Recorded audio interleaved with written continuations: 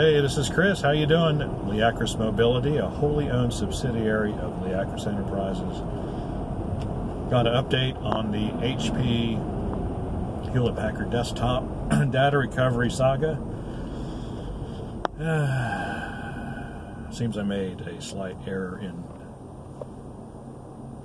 procedure. Yeah, that's a good word, procedure. Because what I did was I used DD Rescue, as I talked about in the last video, and I wrote the data from the failing drive directly onto a new hard drive.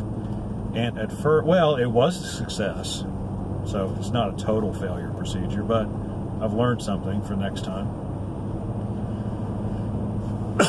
I wrote the data directly to the new drive, took out the slave drive that had the original data on it, rehooked up the DVD and the CD-ROM drives on the Dell, and then had to run. Now, started the computer and said no boot device available. Well, I figured that might happen, but I was hoping, since I was writing a direct image from disk to disk, it wouldn't. So had to whip out the old test disk utility, which is incredibly useful in situations like this, because it can write a new master boot record. I know you don't know what that means, it's not really important. And it can write a new partition table. I know you don't know what that means, but don't worry about it. In other words, what it does is it enables the drive to find the operating system so that it can boot, and it worked great. Ran test disk, took about 10 or 15 minutes to get everything activated on the drive again, master boot record and the partition table. And so it started booting into Windows 98. I was like, yes, we are there. And then I started to remember why Windows 98 SE was not such a great operating system after all, because, well, it was okay.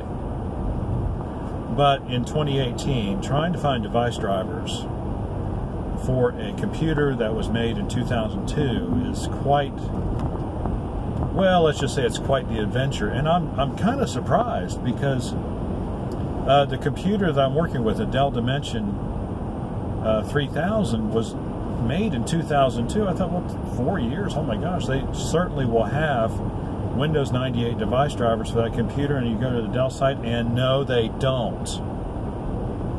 They never did release. That's how great Windows XP was. That's the only way I can explain it, is because manufacturers looked at XP and they looked at Windows 98 and said, we're not even going to begin to support Windows 98 on a new hardware. It is absolutely not worth it. You know why? Because somebody's got a Dell, and for some reason they've just got to have Windows 98 on their computer. So they go and install Windows 98 on their computer, and then all of a sudden they start having all these problems, and the next thing you know, Dell customer support is overwhelmed with problems, and they just didn't know. They said, nope. It's like the leap from Windows 98 to, well, it's not even really a true comparison, but the leap from Windows 98 to XP is almost, well, is more than the leap from XP to Windows 7, but it's a similar kind of like, oh wow, this is so much better that we're not even gonna think about any more XP drivers anymore for Windows 7 machines. And so that's what the deal was, excuse me. And so all I can do was go back and try to identify the specific hardware on that machine and try to find device drivers. And I tried and I tried and I tried. And I thought I about had it licked until I finally found a sound driver for the Dell Dimension from Windows 98 era, and it installed, and I thought, we've got it made. And then all of a sudden the mouse doesn't work and the keyboard doesn't work, and it's like there's some kind of but I can't, it's like, it's kind of tough to work on a computer if you don't have an input device.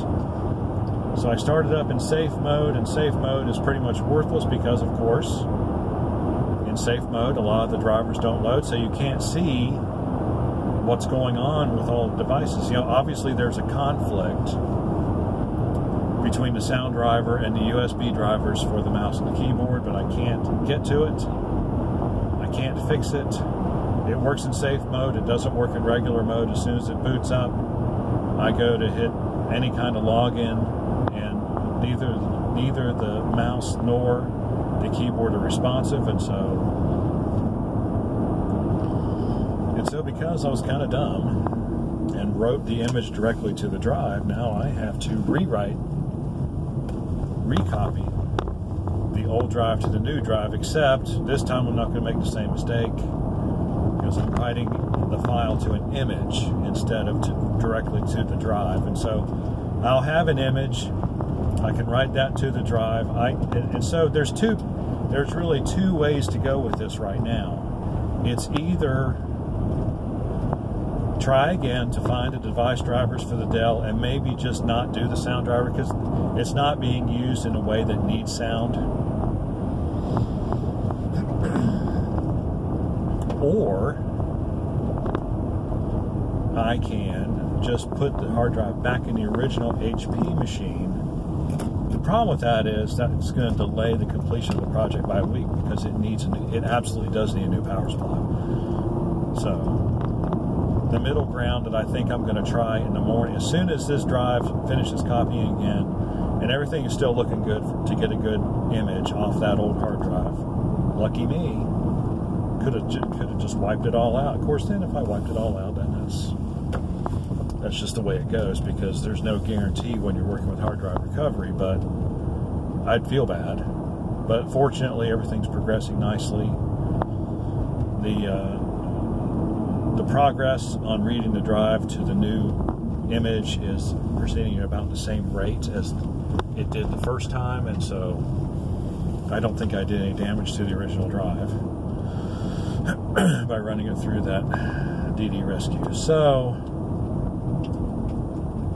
basically that's where we are right now.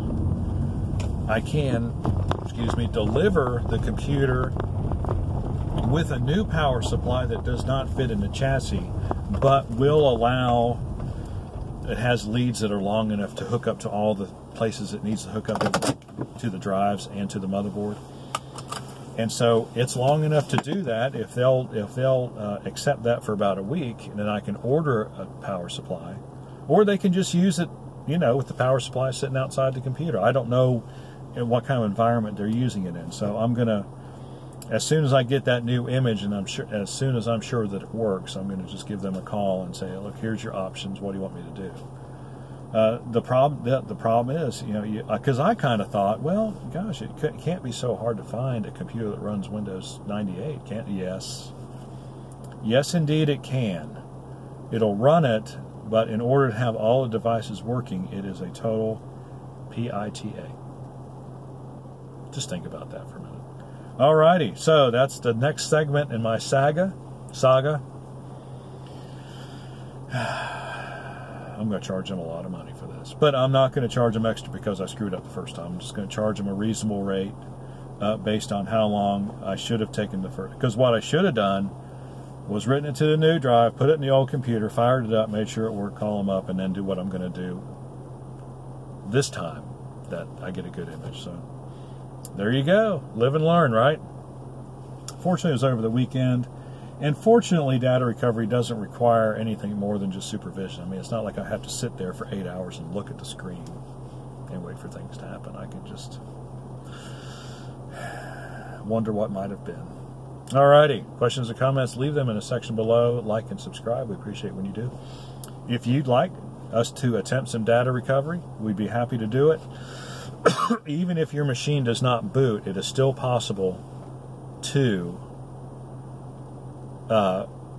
get data off a disk. Even if your machine does not recognize the drive, it is still possible to get data off that disk. Although your odds get a little slimmer if it gets to that point. Alrighty. See you on the next video.